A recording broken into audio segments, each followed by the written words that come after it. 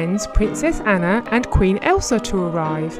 Princess Aurora had something very special to show them. One of her favourite godmothers, Merryweather, was teaching her some magic and had lent her her wand to practice with. She had even baked some delicious cookies for them to eat.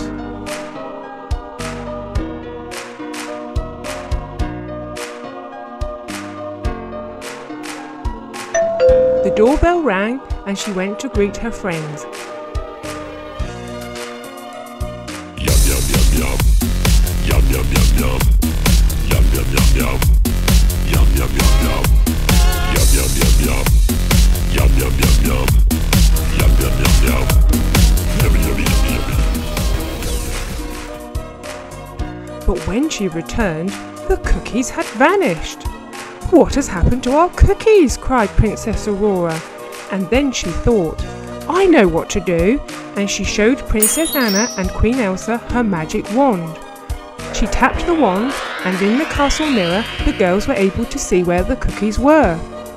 Yum yum yum yum. Yum yum yum yum.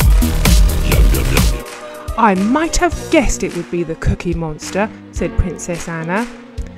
"Don't worry, I have a plan," said Princess Aurora, and she tapped her wand again.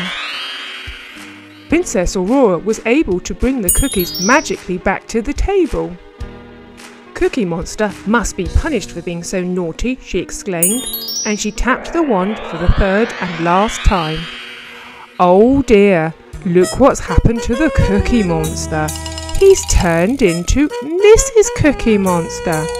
He had to face all his Sesame Street friends looking like a lady, and the spell lasted a whole week before he could remove all the play-doh. That will teach him a lesson.